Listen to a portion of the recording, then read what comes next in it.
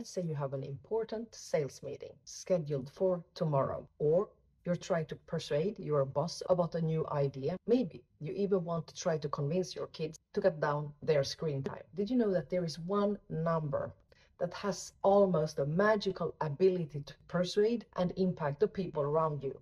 And this concept thrives across disciplines, from psychology to marketing and rhetoric. Psychologically, this number has the perfect number of elements for the human brain to grasp effectively. So when delivering a speech, writing a presentation, or even crafting an advertisement, grouping information according to this number makes your message more engaging and more memorable. So which number is it? Well, it's 3. If you have multiple points to make, whether in a family discussion or a team meeting, pick your top 3 arguments or points, not more.